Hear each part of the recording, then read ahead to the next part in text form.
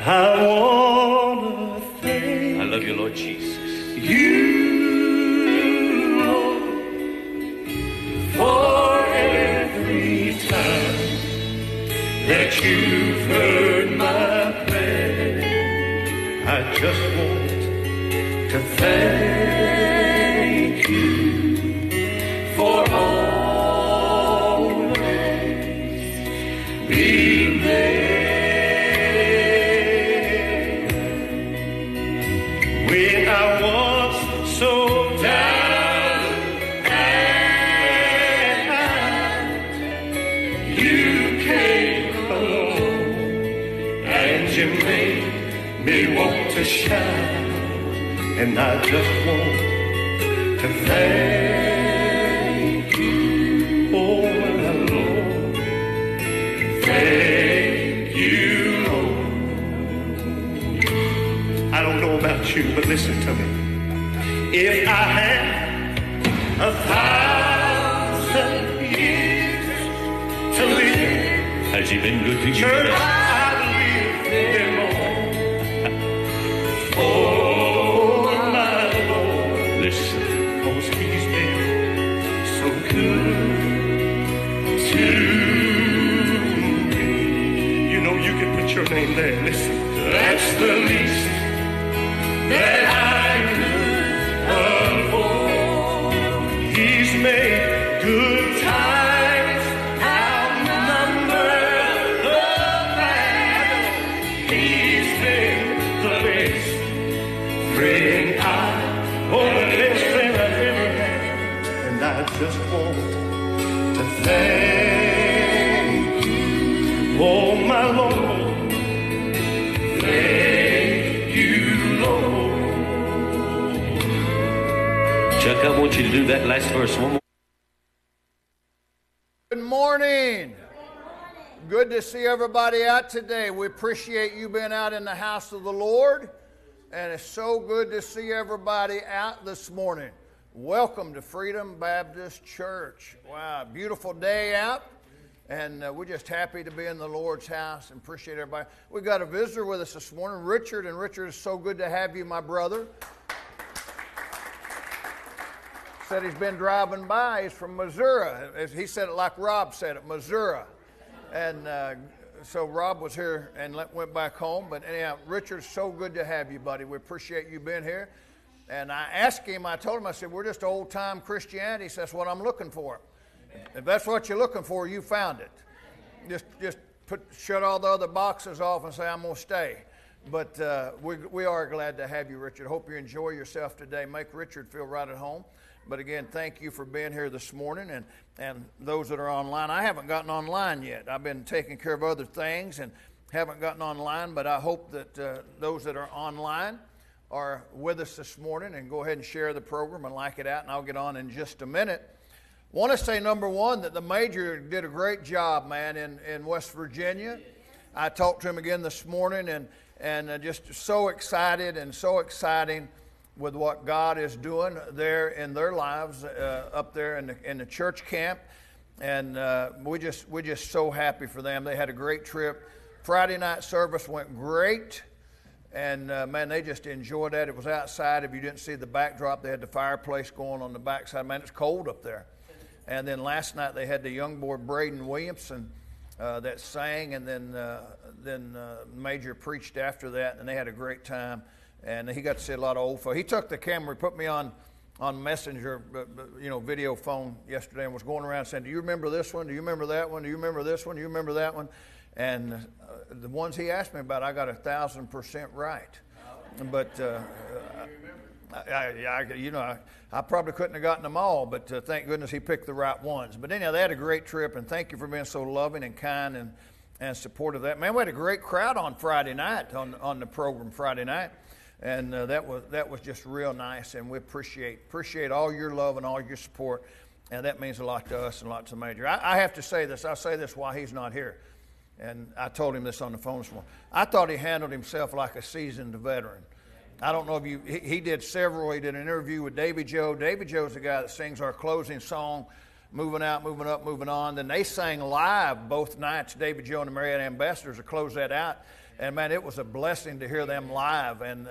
But he interviewed Davy Joe, and Davy Joe got telling some old tales on me. Thankfully, told some that weren't too bad. And then he went down and did a little live presentation from the Rock Altar, and that's a place that I accepted a call to preach on June the 6th, 1977. And as he said, he wasn't even born. He wasn't even thought of at that time, as they'd say. But I just thought he handled himself, the introductions, the running the service.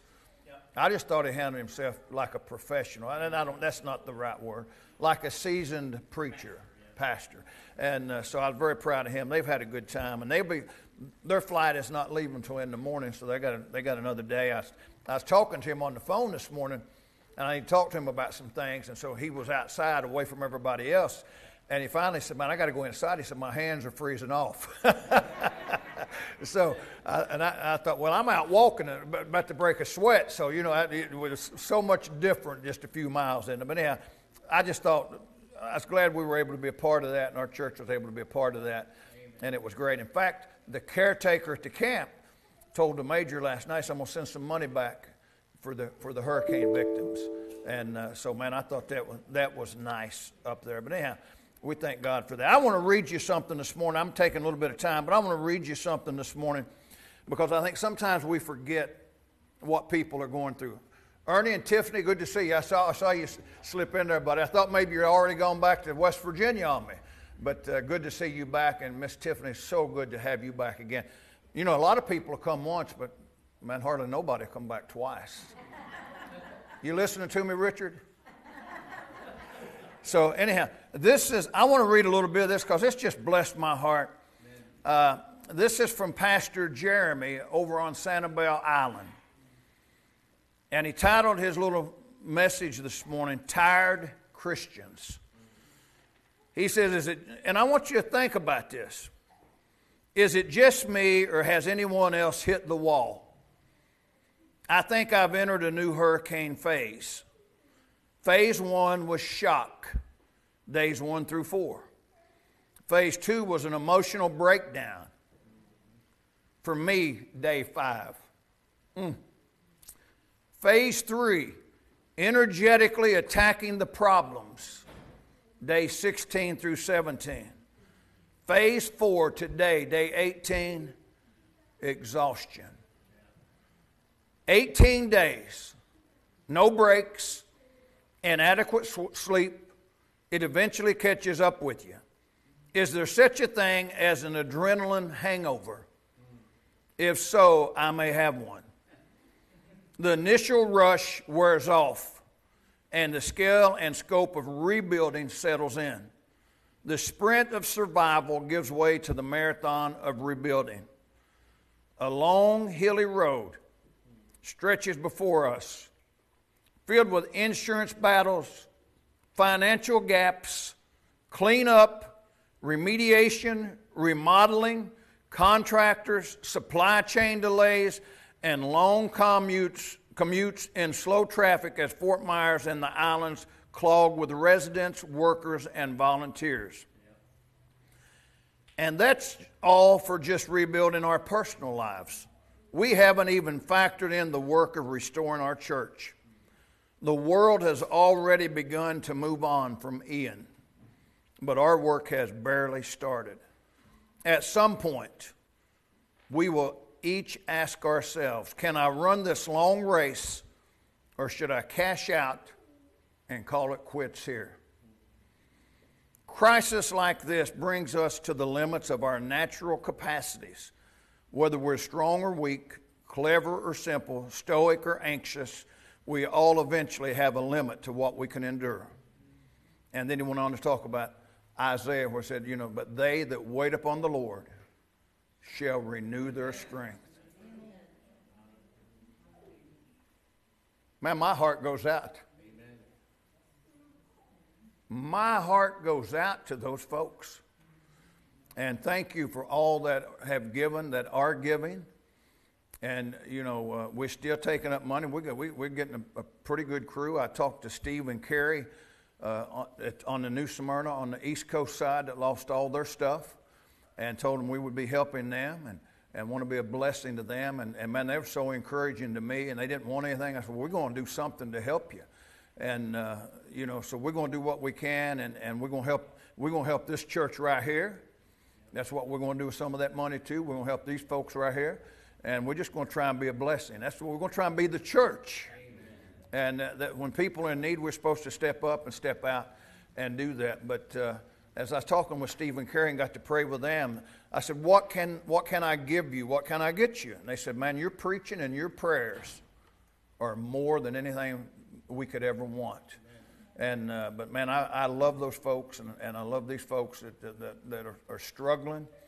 And again, I don't think, most of us have moved on. It's just an afterthought or very little thought. And these folks are still they're still just beginning the battle.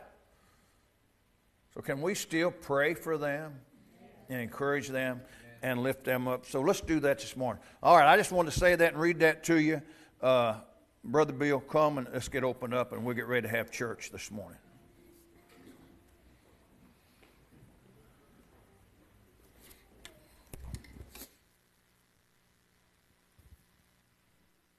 To the American flag, I pledge allegiance to the flag of the United States of America and to the republic for which it stands, one nation, under God, indivisible, with liberty and justice for all.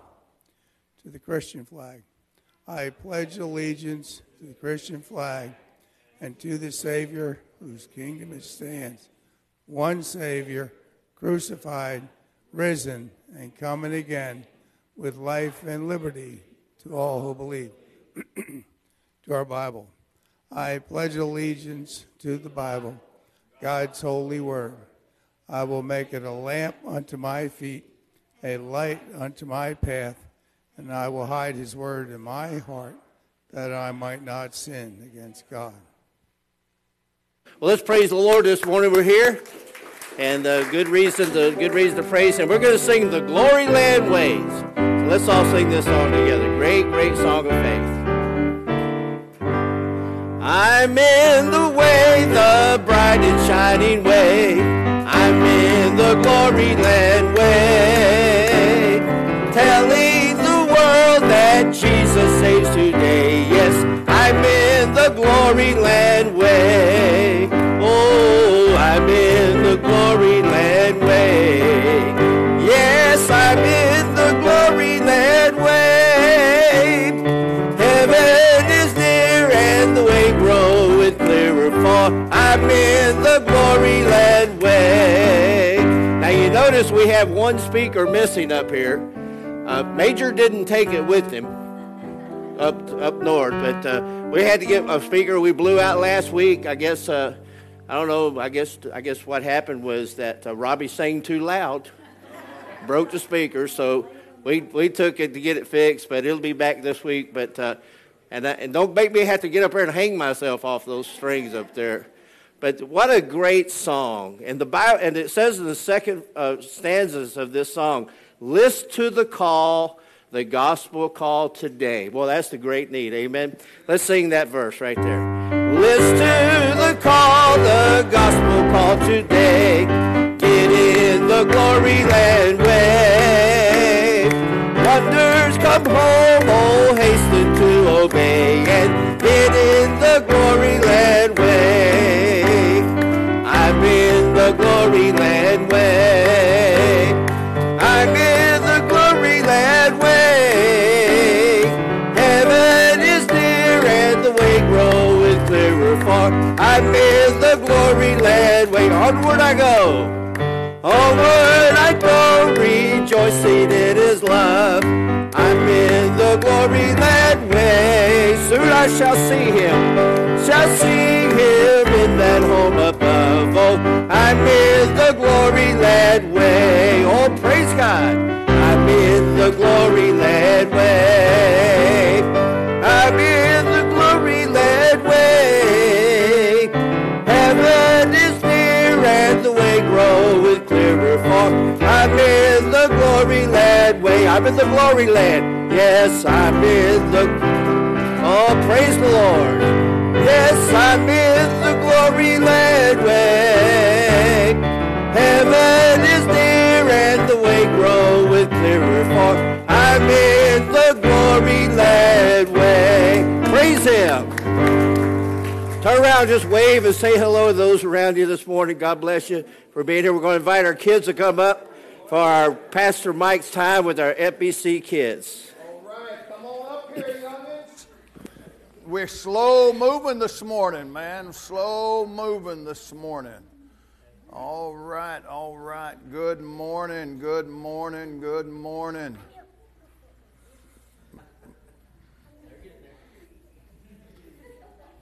I thought maybe I stunk this morning. They moved all back away from me. Did I stink? No. No.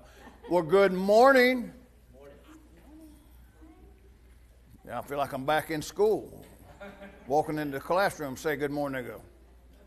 Let's try it again. Good morning. Good morning. I hope I don't have to take that to the bank and get much money on it. Good to see everybody out this morning. Does anybody remember what we talked about last Sunday? We talked about a great big thing. We're talking about the attributes of God. Jimmy, were you here last Sunday? Yeah. What did we talk about? You would remember. We're talking about the self-sufficiency of God. Today I want to throw another thing on you that describes the character of God. God is self-existent. Say that with me. Self-existent. Self-existent. Are you self-existent? Is there anybody you know that's self-existent? You are? Huh? God is. God is the only person that is self-existent. That means He needs no one. He needs nothing. He doesn't have to have anything to exist. Now, I'm going to say this to you, and this can blow your mind, but I want you to try to grab it. Maybe as a child you can grab it. God has always been, and He will always be. And He doesn't need... Remember when Moses told him, said, who am I going to say to Pharaoh? Who sent me? And God said, tell him that the I am has sent you. And that means the self-existent one. So when you think about God, God is bigger than anything you can imagine. You need somebody. People say, I don't need anybody. You need somebody to exist. Every one of these people needs somebody to exist. Only God is self-existent. Amen. Say it with me one more time. Self-existent. God is self-existent. Good. Good job, guys. Have a great day. We love you.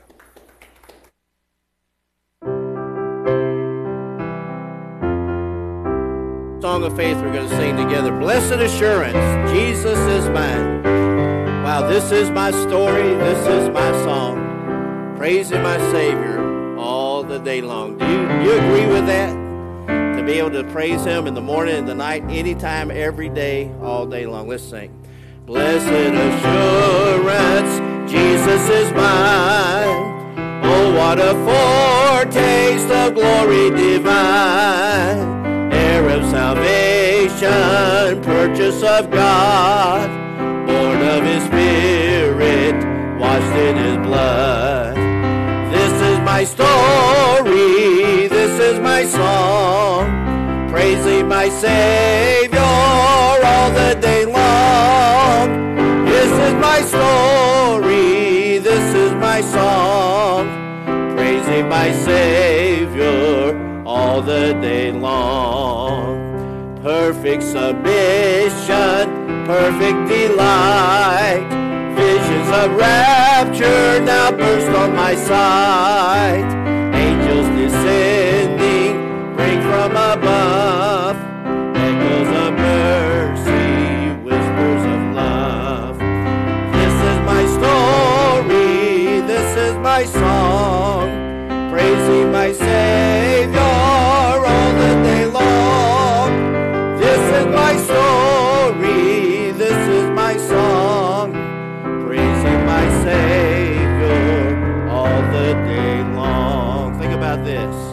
perfect submission, all is at rest. I and my Savior am happy and blessed, watching and waiting, looking above, filled with His goodness, lost in His love. This is my story, this is my song, praising my Savior all the day long. This is my story, this is my song, praising my Savior all the day long. Do you mind if we sing that chorus one last time? And I'm going to direct it just a little different, so just follow me. But, you know, we just can't praise God enough, I think, for His goodness to us. And, boy, I've really appreciated the podcast over the past 70-plus days about God, you know, who He is. And we've learned so much more about the deep things, I think, of God through His abilities and through who He is. And I just thank God that every time we read the Bible, y'all learn a little more about who God is. And we're going to sing this, and I hope this is your story. This is my story, this is my song, praising my Savior all the day long. This is my story, this is my song, praising my Savior all the day long. Amen, amen. Pastor. All right, thank you, Mr. Brooks. Appreciate that, man. Miss Ruth, God bless you. We're going to get ready to go to prayer this morning. And before we do, we've got a birthday today. I see somebody looking in the air back there. Must be someone in the building. And it's Miss Glenna Rooks. So, Miss Glenna, happy birthday to you. 29 years old today, right? And holding. So God bless you. We appreciate Miss Glenna. And I tell you what, I fell in love with Miss Glenna. We worked together at Everglades. And boy, I tell you what a fine Christian lady. And we used to sing together over there. And Miss Glenna can sing. And of course, I was the guy who would probably instigate it. But we can't sing here what we sang there, can we? But we had a good time, and I appreciate Miss Glenna. What a blessing she's been to us and to our church. So happy birthday, Miss Glenna. And then yesterday was KK's birthday. They celebrated in West Virginia on her 9th birthday. They got her a little birthday cake there to camp, and I appreciate that. But, man, what a day that was. Ladies' lunch is planned for November the 1st from 1 to November 1st at 12 here at the church. So put that down. That's a Tuesday. The ladies are having a luncheon on November the 1st at 12 o'clock here at the church. Let's continue to pray for the hurricane victims. As I said this morning, it touches my heart, man. It goes out to me, these people, and I thank God that people are wanting to donate. People are giving, and people are sending in money, and we will be doing what we can for them. Continue to pray for Ukraine. Man, I just think, you know, I just told the guys back in the back, we were talking back there, God's doing things in Ukraine. He can do the same thing here in America. We just have to have the faith to believe it. And, when you got bombs dropping on your head, I guess it's easier to have faith in God. Amen? Why is it that when things are going good, we have faith in self? But when things go bad, you realize that self wasn't a very good person to have faith in. Amen? So let's pray for the people of Ukraine. Nina has had a whole thing of things that she wants us to pray about. And they're praying for a pastor and a preacher there at their Inspiration Center. I thought, man, do I want to go there? But I don't think I'm the guy for that. But pray for them. Pray for Pastor Randy Skeen, still in intensive care in the hospital, waiting to transfer him out to the University Hospital. Pray for him and his family. Pray for Pastor Donnie. We met with Donnie Tuesday. Was it Tuesday morning when the elders met? By the way, Ernie, you remember Donnie? You went to school with Dave, didn't you? David? 1 year older than me. You know Donnie? On the wrestling team Donnie said to tell you, give you his best. But we just met with Donnie online on the big screen, and he was sharing with us about the Ukraine experience. And by the way, our church picked up to support them as a missionary for $100 a month for the Ukraine work over there, and I thank you for that. And so keep that in mind. But Donnie, we'd been praying for Donnie for months that had cancer and had been dealing with that, and then they thought they had knocked that cancer out and had gotten rid of it. He had to go back to the doctor right before he went to the Ukraine, and when he got back from the Ukraine, he said he had a message to call his doctor.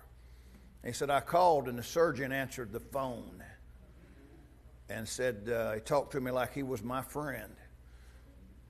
Anyhow, Donnie's going to have surgery on the 25th of October. There's a spot in there that they're not. He said, it was up to me. He said, I wouldn't do anything about it. He's got the best attitude in the world. But his sister's a doctor. He's got 2 daughters. I believe both of them are doctors or something way up in the medical field. And he said, man, they are pushing me to get this taken care of. And he said, I just want God to get the glory out of it. And these guys saw his spirit and attitude on the big screen when we were meeting with him on Tuesday morning. But I told him, I said, I need you. You're like a mentor, a blessing to me, and so many people are counting on him. But he shared with his church on Wednesday, and then he called me on Thursday. But keep Pastor Donnie in your prayers as he goes through surgery on the 25th. My buddy, Pastor Jerry Bloxton from up in the Inverness areas in West Virginia today, starting a revival up there. They'll be starting a revival up there. Pray for Pastor Jerry and that church, and they'll experience revival up there. I prayed with him this morning and told him, I said, one of my prayers was at least when he left that they know that a preacher had been in their midst. And that's a rarity today, amen? And then continue to pray for the Major and his family as they travel home tomorrow. Anita Figueroa has been in the hospital. She's one of our online members out in Oklahoma. And pray for Miss Anita today. Donna Tackett needs prayers, and she's not been doing well, but I think she's been back in the hospital. Then Robbie Evans. Everybody know who's Robbie? You know who Robbie Evans is. He's our decal man. The guy that ran off all of our stickers, our 3D Army decals, and such a blessing to our church, our ministry, our work. And he's got a paving company. You know what a paving company is, right? Road paving. And he was running a roller this week, and the road gave way and flipped him. And he's blessed. He come out with a broken collarbone, I think, something in there stoved up. But man, he said, I rode it as far as I could. And he said, on about the last flip, he said, I thought, it's time to get off. And he said, when it stopped, I was about 6 or 7 feet from it. So, but God blessed him. And of course, I preached that sermon at his church years ago, nothing just happens. And, he said, nothing just happens. And man, he's rejoicing and praising God that everything is going well with him. But pray that he have a good recovery. I wish he was here with us, don't you? Amen. So we're going to get ready to pray this morning. Brother Bill, would you come up and open us in prayer this morning? May God bless you, brother.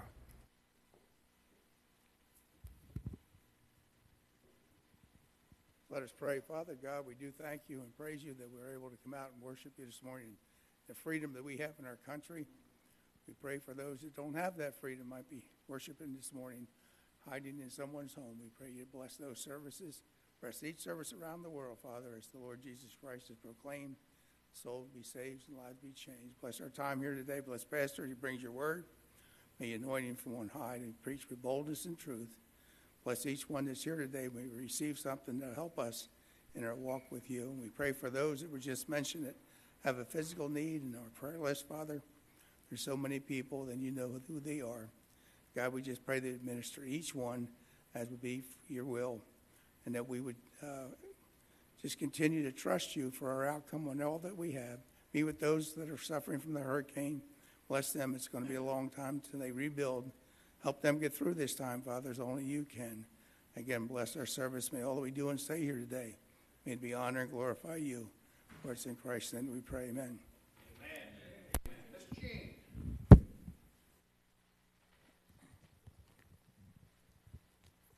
Good morning.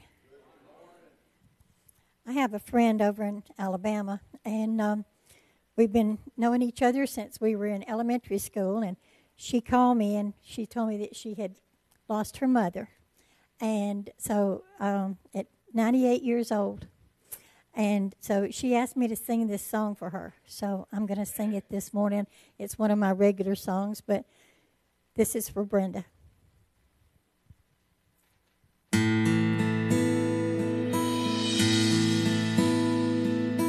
When I see the sunrise in the morning, when I feel the wind blow across my face, when I hear the sound of children playing, I know it's all part of God's amazing grace. And I believe there's a place called heaven. And I believe in a place called Calvary. And I believe in a man whose name is Jesus. And I believe that he gave his life for me.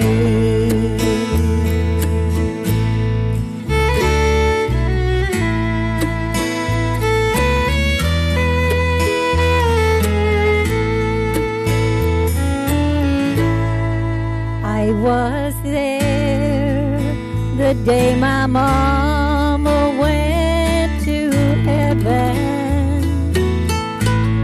I held her hand as she closed her eyes to sleep. And I felt the power of 10,000 angels take her soul away to be crowned at Jesus' feet. And I believe there's a place called heaven. And I believe in a place called Calvary. And I believe in a man whose name is Jesus. And I believe that he gave his life for me. And I believe that he gave his life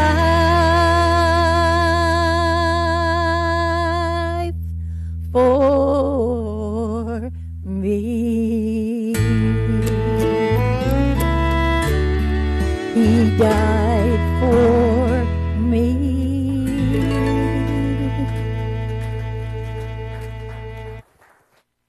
Amen. Thank you, Miss Jean. I love that.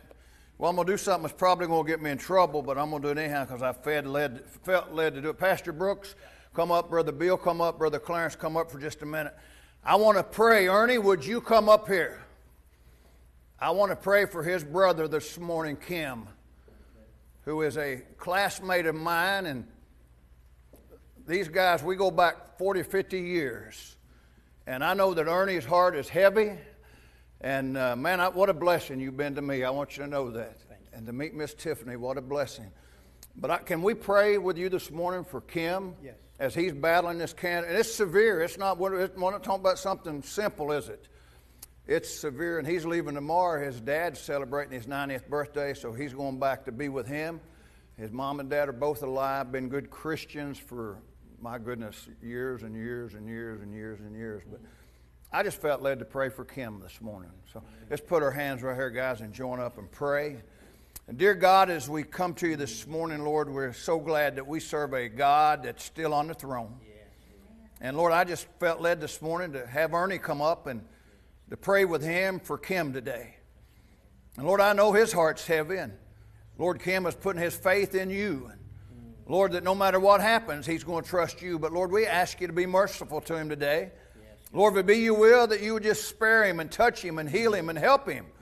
And God, give him the strength that he needs today. Lord, him and his wife, his family. Lord, I pray that you'll just strengthen Ernie today, Lord, and help him as he's already lost a brother. And Lord, I pray, God, that you'll just comfort him and help him today. Lord, that he'll be strong for his mom and dad and bless them. And Lord, it's devastating when cancer and sickness comes in. And Lord, I pray that you keep your hand up on them today and bless their whole family. In Jesus' name, amen. Amen. God bless. Appreciate that. Thank you. Love you, buddy. Love you. Now, I hope you won't stay away after me doing that. But I just felt led to pray for Kim this morning. And, man, again, it's just, I was talking to somebody today, just a mere mention of the word, the cancer, that C word is enough to shake you plumb down into your being. Amen? We got your Bible this morning. Open up to Luke chapter 21, verse number 25. Here's the title of my sermon. Sometimes you get a pretty good title. I feel like I got a good title this morning. Now, the only bad thing about having a good title is it doesn't make for a good sermon. And, in fact, when I go home on Sunday and on Monday, I hardly ever think that I've ever preached a good sermon. And I preached a bunch of them in 40-some years, but I hardly ever think any of them are any good. Are they truthful? Yes. Are they good? Probably not. But I do have a title this morning I thought was appropriate for this time. And my title this morning is, Don't Let Disasters Destroy You. Don't let disasters destroy you. Let me say it one more time. Don't let disasters destroy you. I can tell you in my years in the ministry, I've seen disasters destroy a lot of people. They get shipwrecked, they give up on God, they throw the towel in, and they just abandon the Lord. And I want to say to you, the only hope you've got is the Lord Jesus Christ. If things go good, if things go bad, if things continue the same, the best hope you have, the only hope you have, is to stay with Jesus. Amen? Luke chapter number 21, I want to begin reading verse number 25. Jesus said, And there shall be signs in the sun, and in the moon, and in the stars, and upon the earth distress of nations, with perplexity, the sea and the waves roaring, men's hearts failing them for fear, and for looking after those things which are coming on the earth, for the powers of heaven shall be shaken. And then shall they see the Son of Man coming in a cloud with power and great glory. And when these things begin to come to pass, then look up and lift up your heads, for your redemption draweth nigh. You know, I was just thinking, how many people got in that bad rainstorm Friday night? I mean, man, we had a gully washer, a toad strangler. And I don't know, did you get up on your end, Miss Jean? Huh? Some people, Pastor Brooks says some people got hail. I don't know if we got hail or not. I didn't see any hail, but I tell you what, we sure got a lot of wind and rain.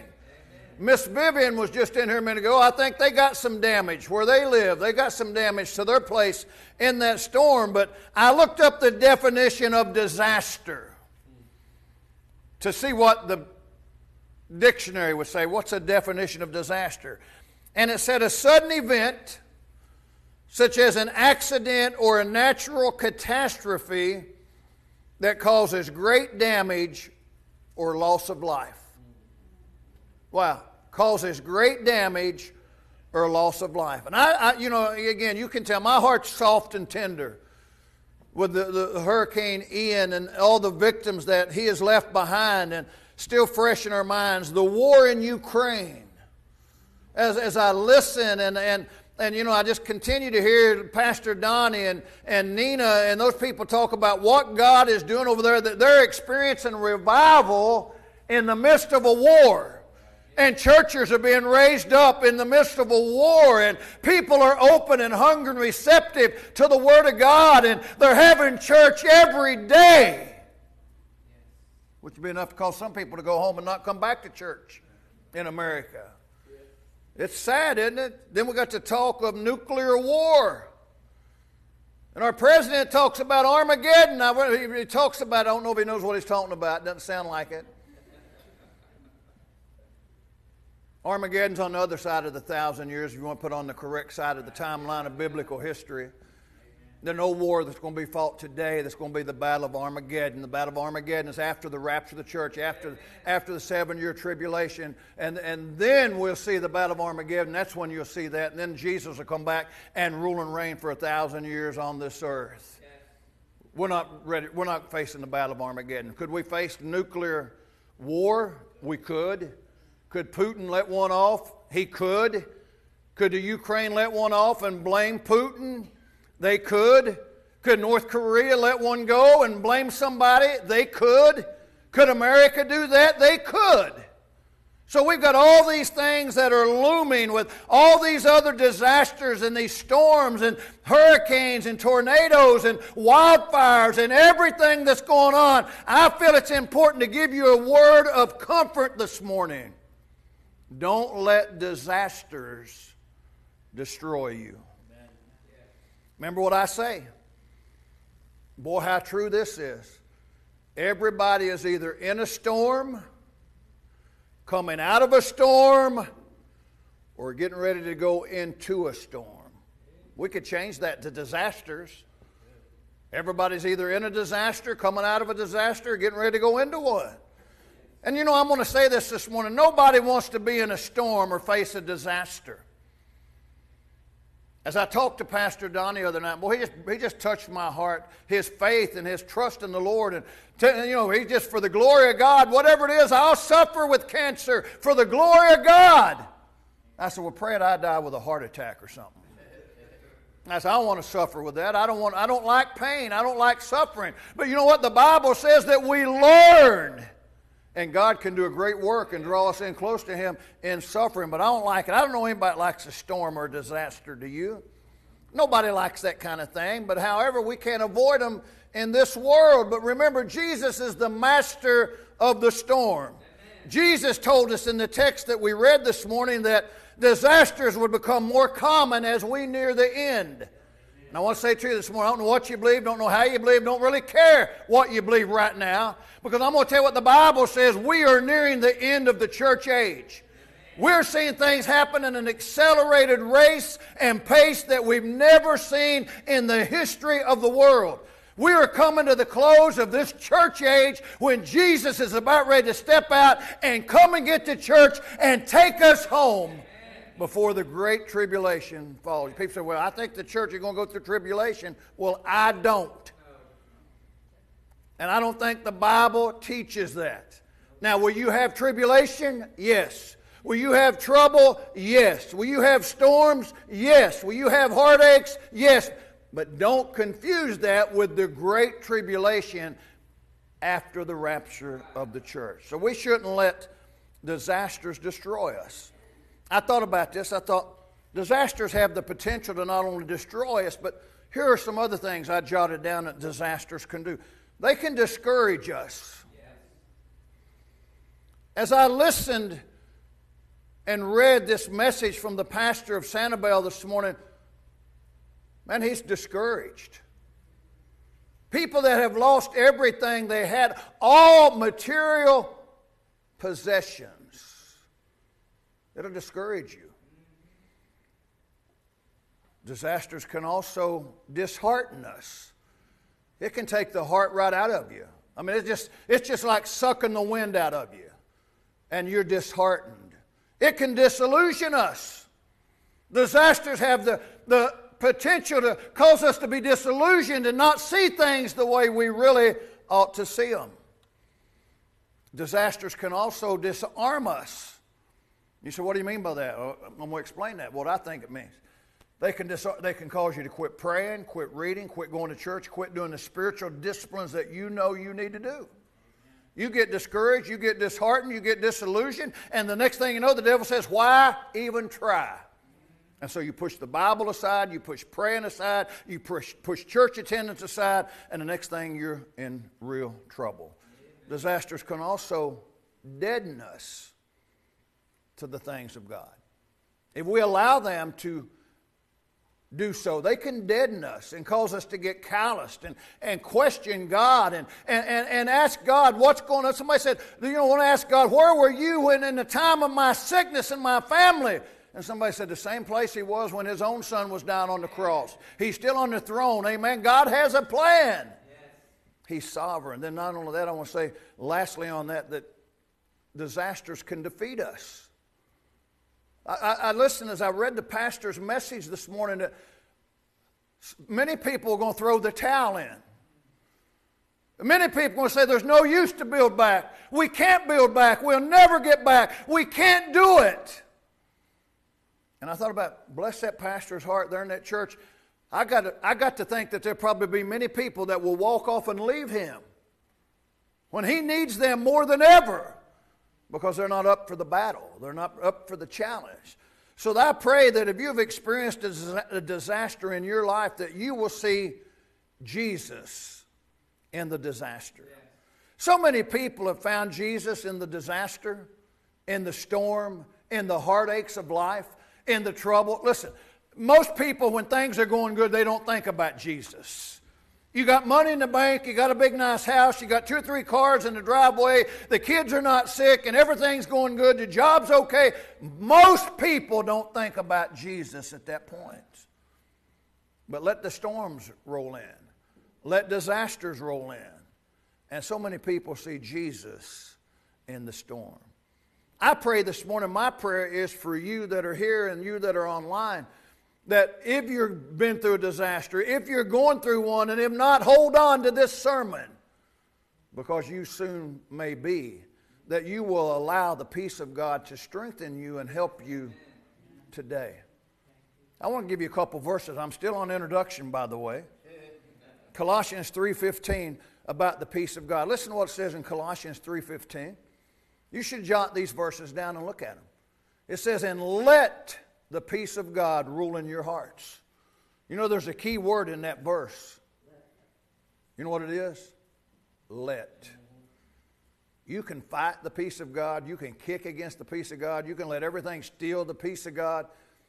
Paul said, let the peace of God rule in your hearts. Isaiah 26:3. I read this morning as I was doing my morning Bible reading. One of the verses, chapters I came across in Isaiah 26, verse 3. Thou wilt keep him in perfect peace, amen, whose mind is stayed on thee, because he trusteth in thee. Amen. Wow. Then Jesus said in John 14:27, peace I leave with you. That's right. My peace I give unto you. Peace is a gift, amen, of the Lord Jesus. The world doesn't have it. Unsaved people don't have it. They've got a false peace. They've got a temporary peace. They've got a facade out there that they think it's peace. But let the storms come and they'll say, man, I don't have it. Amen. But Jesus said, my peace I give unto you. Not as the world giveth, give I unto you. Let not your heart be troubled, neither let it be afraid. Wow. Then to cap those verses off, Philippians 4, verse 6 and 7. You know these verses. Be careful for nothing. That means be worried about nothing. Amen. Boy, isn't that easy? That's easy to say, isn't it? Yeah. That's easy to say when the sun's shining and there are no storms in our life and we haven't been in a disaster. But Paul said, be careful for nothing. But in everything, by prayer and supplication with thanksgiving, let your request be made known unto God. And the peace of God, which passeth all understanding, shall keep your hearts and minds through Christ Jesus. Jesus said he'd never leave us or forsake us. Amen. That he'd go with you all the way. That's a promise. You can take it to the bank. Who else is going to make you that promise that they'll go with you all the way? Amen? I mean, all the way to the end of the world. Well, think about that this morning as we get ready to get into our message. And I realize as I copied my message over, it all didn't copy over. So I'm going to have to go back to another option here and get my points. That just got my introduction. Wow. I like what the old song says. You know this song. This world is not my home. I'm just a passing through. My treasures are laid up somewhere beyond the blue. Man, listen, unfortunately, we have forgotten that. Unfortunately, we've forgotten that we have a home on the other side. Unfortunately, we begin to think that this world is all there is. And you know what we do? I tell you what we do. I've done it. Have you done it? We begin to pound those tent pegs down deep into this side of life. And then when they get pulled out, we get angry. We should live with heaven in sight. Amen. We should live with heaven as a goal, amen? Because I'm going to tell you, the world bases its peace on resources. Well, if I've got this, I've got a good job, I got money in the bank, I got this, I got that. Just list all the things that they base their peace on. The Christian bases their peace on a relationship with the Lord Jesus Christ, amen? Real peace is not found in things, in possessions. It's found in knowing the Lord Jesus Christ. I've been reminded of that so many times in my ministry, so many times in life, as people have faced death and stared death right in the eye, and they've looked at it with the peace of God. I look at my buddy Donnie Bannister and the faith that he has, that no matter what, he's trusting in God. Amen. And I've heard people say, I'm a winner either way. Yeah. If I go or if I stay. You don't lose with Jesus, amen? So I want to say to you, please look for Jesus in the disaster that you face, because only Jesus can give you peace in the disaster, amen? And then I want to say to you, before I get down to my points, and hopefully I get down to them, Jesus is the master of disasters. I like that saying. Jesus is the master of disasters. I thought about, he's not moved by them. He's not afraid of them. He doesn't get up off the throne and walk around and wring his hand and say, my goodness, what are we going to do? He wasn't caught off guard by him. He didn't go, oh, my, oops, I didn't know that was going to happen. He's still on the throne despite whatever the disaster is. He's in control of them because he's sovereign. Man, I like that, amen. Sometimes when people don't have Jesus, and sometimes even when they do, you can lay your faith down to have a faith failure. Yeah. But so many times unsaved people have nothing to base real peace on. When they face a disaster, they give up. I told you this the other day, I've heard that people have committed suicide because of Hurricane Ian. Because they've lost everything they had. I read the letter from that pastor today, and I read a broken-hearted man of God, a pastor that not only looking at his own life, but the life of others and the life of his church. Amen. And it's easy for people to just throw the towel in and give up, and people are taking their own lives. And remember the financial crisis, back when the stock market crashed back years and years ago, they said people were jumping out of the windows in Chicago because they'd lost all the things that they had. Can I tell you something? I'm going to say this. I'm going to say it. If you lose everything you have in life and still have Jesus, you have enough. You have enough to get you to the other side. Amen? Wow. You say, well, why do disasters destroy people? Well, I think here's the key thing. One, they don't know Jesus, or two, they take their eyes off of Jesus. I'm going to give you some disasters in the Bible and how they responded to them, and maybe we can learn something. We'll find this all in here. And I'm going to have to hit these real fast because I want to try to give them to you. Number one, I want to talk about Adam and Eve. They had a human disaster. You see, man, they had a disaster. They were created by God in the garden. They were living in a perfect place, in a perfect home. They had no sickness. They had no trouble. They had no disease. They had nobody fighting against them. There were no cross words until Satan showed up. And you know what he did? He questioned the Word of God. That's where it all starts. If you're questioning God and the Word, you're in trouble right off the bat. And Satan came to Eve and said, Yea, hath God said? And before it was over, Eve took of that fruit and ate it. And then Adam took it from Eve and he ate it. And because of that, this is where we don't understand, because we're not theologically minded or biblically minded enough to know what the Bible says, that's where everything went wrong. It was a worldwide human disaster, because the Bible says in the book of Romans, in Romans 5, it talks about, wherefore as by one man sin entered into the world, and death by sin, and so death passed upon all, for that all have sinned. Yes. You and I will die if Jesus doesn't come back for the rapture, because of Adam and Eve's sin. My mother, my father, my sister, many loved ones, many people in churches that I've known have died and left this world because of the original sin of Adam and Eve. It was a worldwide disaster. You say, well, what happened? Well, as always, God shows up. And God came down and said, Adam! Adam! Adam! Did he say it that many times? I don't know. He said it loud, though, like you did. Where are you? Now, I want to stop right there and say, God knew where Adam was. It's kind of like when your kids are playing hide and seek and they're hiding under the bed and their legs are sticking out. And you're going, where are you? I can't see you. God knew where Adam was. God wanted Adam to know where he was. And when he looked at him, they come out. They hadn't been ashamed. They had walked with God. They had walked with God in the cool of the day. God came down and walked and talked with them.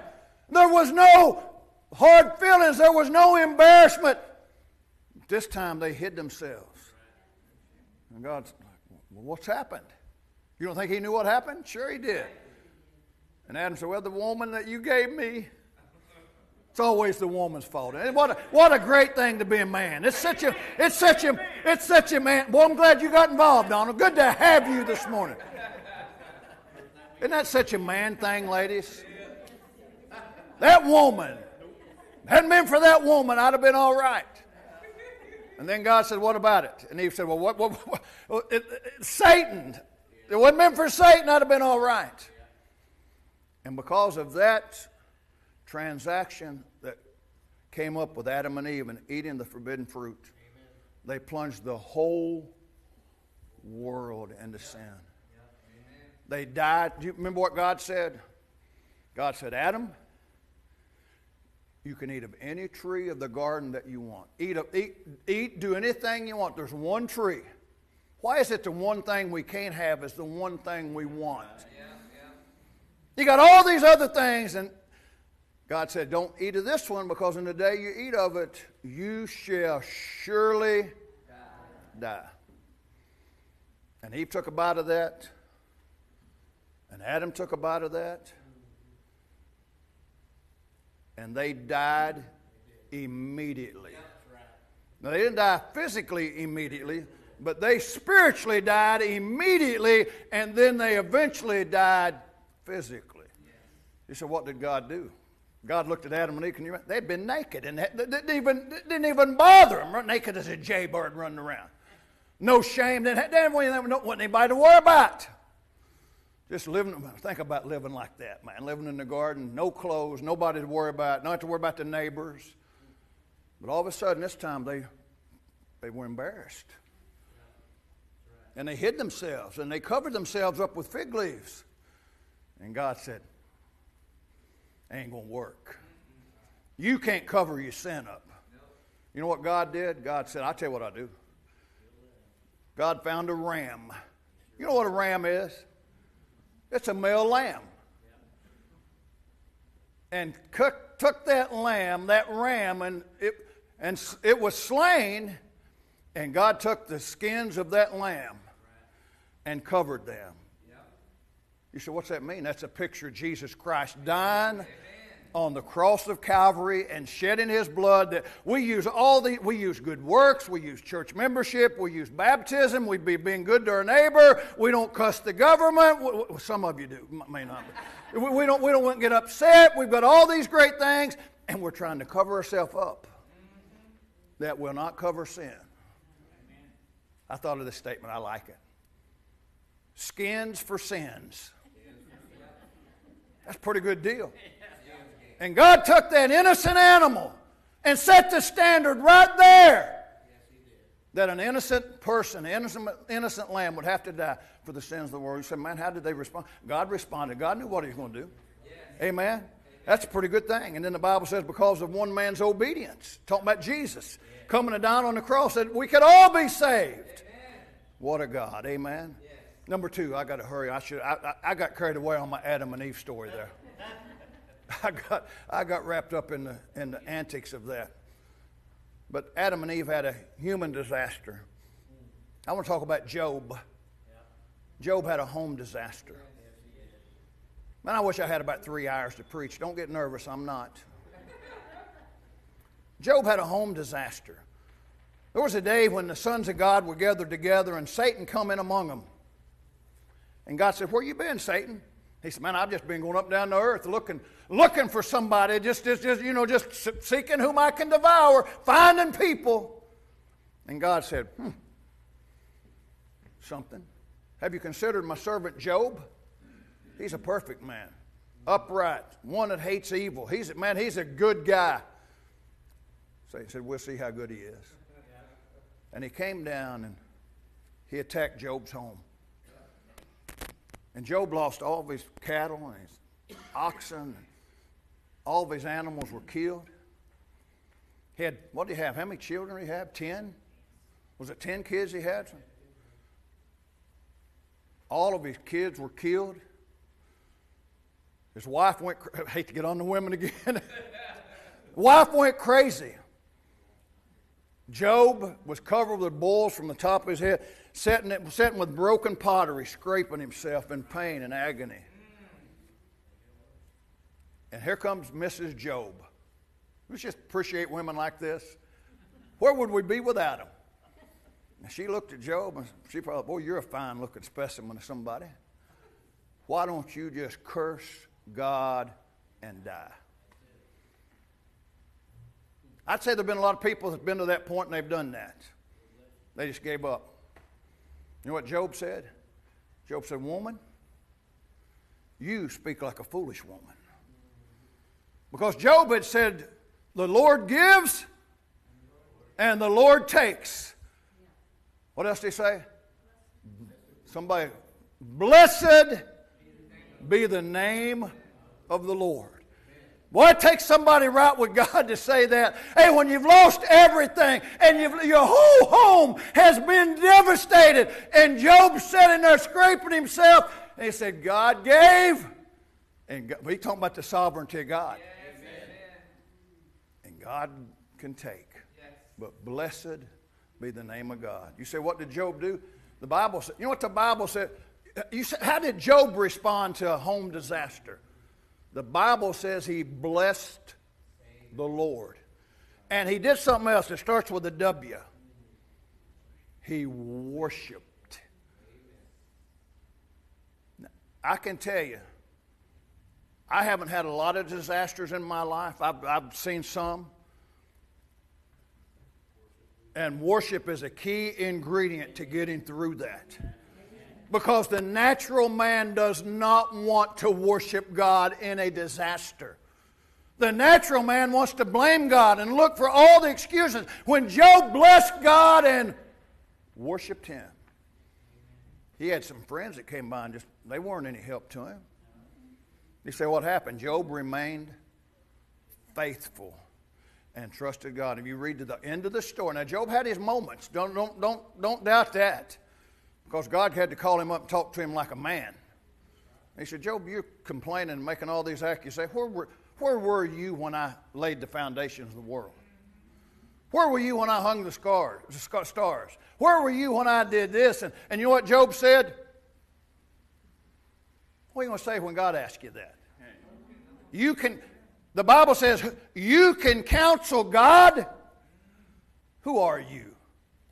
Who am I that we want to counsel God and tell God, God, you messed up? Really? You big enough and foolish enough that you have at it. It didn't turn out good for Job. But I'll tell you what, the end of the story, because Job remained faithful, God gave him back everything he had, blessed his kids, had more kids, and God just blessed him because he trusted God. You said, what am I supposed to do in a disaster? Just trust God, bless him, and worship on. Amen. Then I want to say number 3. I wish I had about 3 hours to preach on this. Man, oh man. I keep saying that people won't get up and hit the door. Number 3, Naaman had a health disaster. You remember her name? Let me read to you in 2 Kings chapter 5, verse number 1. And I'm going to say something that I've been wanting to say for years, and I've never had the courage to say it, but I'm going to say it today. In public, I don't think. Well, maybe I have. I don't know. 2 Kings chapter 5, verse 1. Now Naaman, captain of the host of the king of Syria, was a great man with his master and honorable, because by him the Lord had given deliverance unto Syria. He was also a mighty man in valor. That's not the end of the statement. There's a comma there. It says, but he was a leper. I want to preach on the biggest but in the Bible. But I think it would probably sound crude, and I'm too dignified to say that. So, but I've always preached that sermon, make it the biggest but in the Bible. But he was a leper. What good did it do him to be captain of this host of this mighty army? What good was it to be a mighty warrior? What good was it to be a man of valor? What good was it to have this position? Because he had leprosy, and there was no cure for leprosy. And it was going to kill him, and he was going to die. And all the good things you can say. Let me say to you this morning, you can tell me all the things you got going on in your life. I'm going to say, yeah, but you're a sinner. But you're going to die. So here's Naaman. And he doesn't know what to do. And they'd gone in and taken this little maid captive out of the land of Israel. Here's a little young girl. I think about Nina over there in the Ukraine. Here's a little girl who's been carried and torn away from her home, and she's been taken into captivity, and she's down there in Syria with Naaman and all of them, and they're going on about Naaman, but he's a leper, but Naaman's got leprosy. Nobody can do anything. And the little girl says, you know there's a prophet over in the land of Israel. He could take care of that. They said, what? Well, I don't know if they said what, but that's what. What? What's his name? Where is he? Oh, he's Elisha. He's a man of God. He'd take care of that problem. You know what Elisha did? They did. I don't think they wasted any time. They loaded up, got all these gifts, loaded up all the camels, all the caravans, and here they went. Well, I wish unsaved people were like that today. They are in the Ukraine. That's true. Today you tell an unsaved person that and they go, oh yeah. And they went over there and they come to Elisha. Elisha was not a TV evangelist, by the way. He didn't even go out to see him. They come to the door and Naaman, can you see come to the prophet's house? And all this stuff out there, and all these gifts, and all these camels, and all this caravan, and say, hey, there's a guy out here that wants to see you. And Elisha said, tell him to go wash in the Jordan 7 times. And that guy come out and said, hey, God said go wash in the Jordan 7 times. Naaman said, does he know who I am? Look at the feathers in my hat. Look at my cape. Look at my armor. Look at all this stuff. He said, besides that, the rivers over there where I came from, these are nasty. The Jordan's a dirty river. Why would I do that? You know what Naaman said? He said, I'm going home. And he turned to leave. By the way, he's going back home a leper. And as he turned to leave, somebody said to him, somebody had enough gumption to say, hey, buddy. Hey, don't you think since we're here, maybe we ought to listen and try? Ain't going to hurt anything. So you got to come down off that pride and that arrogancy. Can you imagine naming this guy, man, and everybody just probably just, when he come through town, they just probably just ran and scattered out of the way. Naaman said, well, you know, by the way, I'm country quoting a lot today. That's not a new version, I'm just country quoting it. Naaman said, we might as well try it. And he went down and got down into Jordan, and he dipped down in the water and come up, and guess what? I'm going to put it like we'd say back in Logan, not nary thing happened. Nothing. Zilch. He said, what do I look like, boys? What do I look like? I said, you don't look any different to me. How many times did he say do it? He said, do it 7 times. He said, oh, man, do it again. He dipped him again, come up, said, what do I look like? They said, you don't look a bit different to me. I bet by about the 5th or 6th time, I bet Naaman's blood was boiling. Here's a man, a great military man, a great man of valor, this great man of honor. He's down there in the dirty water. Down there just embarrassing himself. He probably, I don't know if he said this on number 6, but he said, I give up. I ain't put myself through this again. I'm finished. And I don't know if that same little guy said, what about doing it one more time? God said 7. You know it's important to obey what God says, by the way. We always want to shortcut God and change it. They said, he said, do it 7 times, Naaman. He said, well, look, and then nothing's different. 6 times, I'm dirty, I'm stinky, I got this old dirty water on me, look at me. They said, do it one more time. Please, do it one more time. Yes. He come up and said, what do I look like, boys? What do I look like? They said, well, you ain't going to believe it. You ain't going to believe it. Man said his skin had just turned back, just turned back the way it was. And he said, man, can you believe that? You say, how did he respond? By trusting and obeying what God said. We put the human element into it, and we say that it can't work. It's not that easy. I bet Naaman went back and everybody ran into it, had leprosy. Said, I know how you can get rid of that, buddy. I don't even know if he ever saw Elisha, maybe. I don't know. I'd have to go back and read the story. I wasn't planning on preaching on that part. But hey, he went away rejoicing, cleansed, because he obeyed. I've seen a lot of people make this walk down this aisle. In 40-some years, Pastor Brooks, that's hung onto the back of chairs. John, that the Holy Spirit has just worked them over.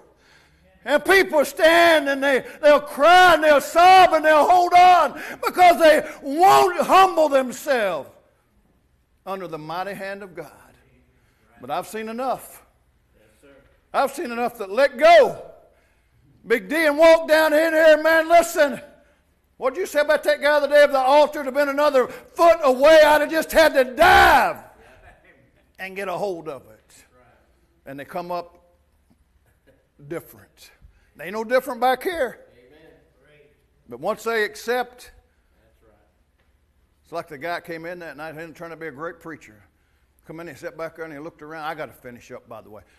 Come back there and looked around and said, everybody in the church is a hypocrite. There's old so-and-so, and there's so-and-so, and I remember what he did and she did, and I remember this one, I remember that one. Said they're all hypocrites. Nothing but a bunch of hypocrites in this church.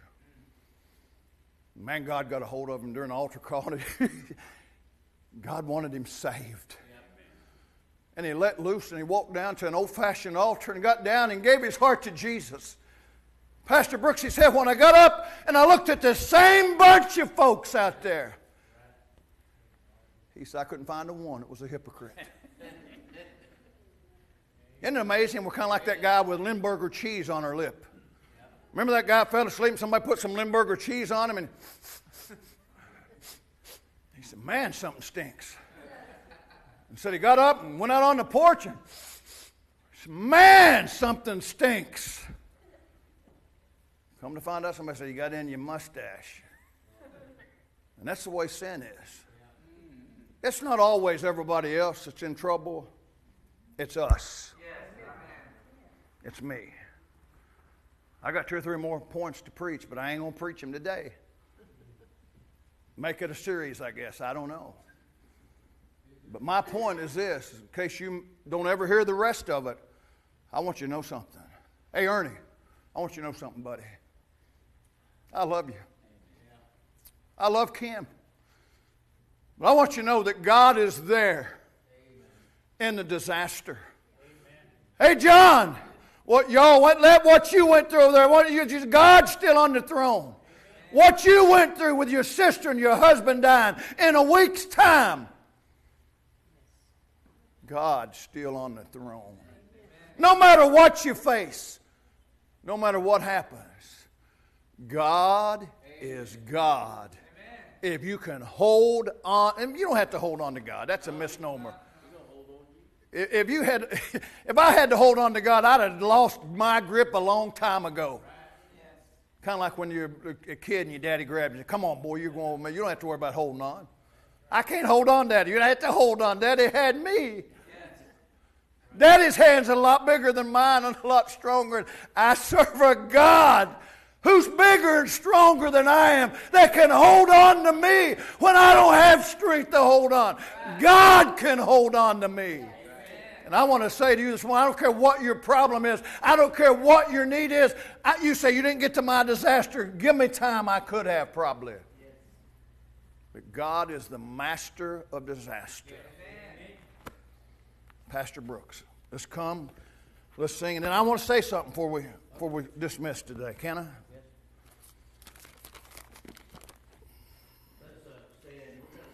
Calvary covers it all. You think about that. Worship, Pastor mentioned worship a few moments ago. Worship denotes the worthship of God. So the question for you today is this: is God worth it to give your life to Him? And I found out almost 50 years ago now, by giving my life to Jesus, He is worth it. He absolutely is. Let's sing together. You come today, give your heart to Jesus. Far dearer than all that the world can impart was a message that came to my heart. How that Jesus alone for my sin did atone, and Calvary covers it all. Calvary covers it all. My past with the sin and shame, my guilt and despair, Jesus took on Him there, and Calvary covers it all. The stripes that He bore and the thorns that He wore told His mercy and love evermore. And my heart bowed in shame as I called on His name, and Calvary covers it all. Yes, Calvary covers it all. My past with the sin and shame, my guilt and despair, Jesus took on Him there, and Calvary covers it all. Thank you, Pastor Brooks. May God bless you today. We're going to close. And then if you need to go, you need to go. I understand that we got some business that we need to attend to this morning. So I'm going to ask you to turn the camera off just in a minute. And if you need to leave, Richard, so good to have you, brother. I appreciate you being here. Hope you'll come back. And everybody else, God bless you. Have a great day. If you want to stay, you can. But if you don't want to stay, I understand. We just got some church business we need to take care of this morning, and then we're going to move on. So tell Kathy when you go over there, Big D, get those kids that we're going to take care of some church business so she'll know what's going on. God, thank you for the day. Thank you for the message, Lord. Thank you that we don't have to quit and be defeated, discouraged, and destroyed in disasters. And, Lord, I pray that you just help us, Lord, to be what you'd want us to be. And thank you for the day, the service, Lord. I'm feeling pretty good in my soul. And, Lord, I thank you for that. And ask that you bless these folks that were here today that gave us their time and those that are online. And, Lord, we'll thank you in Jesus' name. Amen. Amen. We're going to give you about a minute or two. If you want to leave, you can. And then we're going to start up here just a minute. I've got something I need to tell you. Richard, thank you, my brother.